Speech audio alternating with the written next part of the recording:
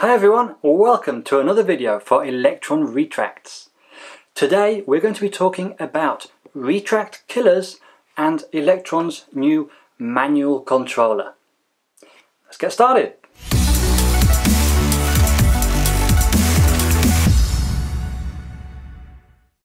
Okay, believe it or not, the biggest retract killer out there isn't actually your landings. It's actually connecting a battery directly to your retract whilst you're putting the model together or taking it apart again. Let's be honest, hands up who's done that. Okay, fine, we've done it in the past, let's not do it again. Why? Okay, we all know it's a bit of a pain having to reconnect the wing back to the model, turn the model on with the radio on, go to the radio, flip the switch just to put the wheel in or out. So it's a lot easier to connect the battery. Yeah, fine. But all the clever bits for the retracts are in the controller. They're not in here. This is just a motor, a gearbox, and then the swivelly bit. So if we put current directly into here and it reaches either fully extended or fully retracted, or for any reason it gets stuck halfway, that motor isn't going to stop. It's going to try and keep on going, which means that it's going to burn out, which means you're going to have to send your retract back to the factory, which means that you're not flying this weekend. So Electron Retracts have brought out their new manual controller. Think of it as a servo tester. All it does is, with a separate battery, you can control the retract manually. Just two little buttons to deploy and to retract the gear. Now, I'm going to actually fix the battery directly onto this so that I can keep it in my transmitter box with me at all times, and whenever I need to use it, just pull it out. It's as easy as pulling out the battery in itself, with the added security that you're not going to break anything. So I actually have some Velcro here. Now on the back of this there is a warning. The warning says make sure that you have the controller set to the right type of retract before you connect a retract to it. Now we'll get back to that in a moment. Why is that? Because Electron currently has three different retracts available: the ER30, the ER40 and the ER50.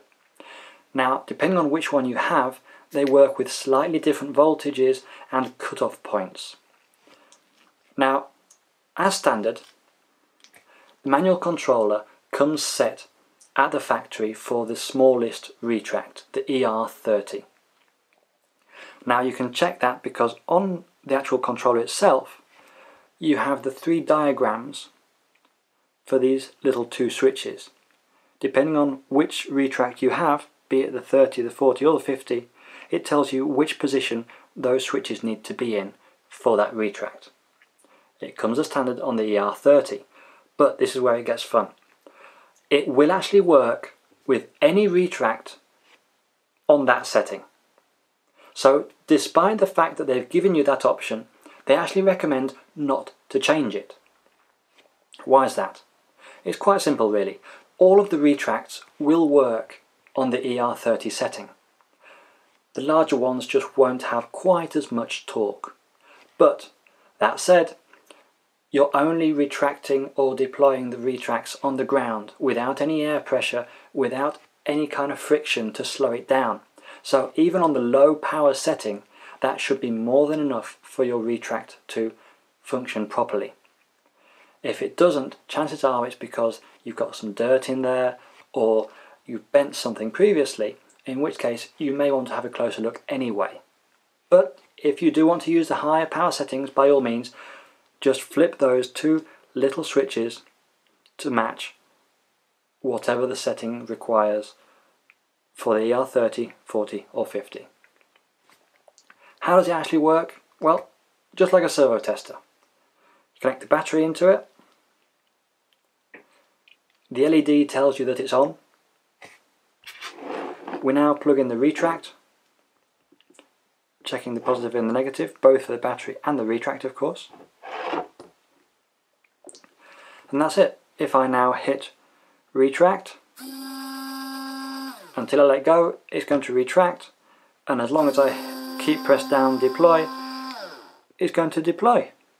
That's literally all there is to it.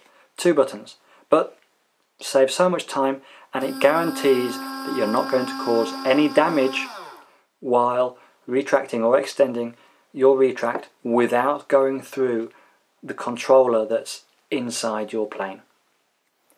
Okay, so I hope you enjoyed the video. Remember to like and subscribe, come back to Electron Retracts for anything that you need, and we'll see you in the next video.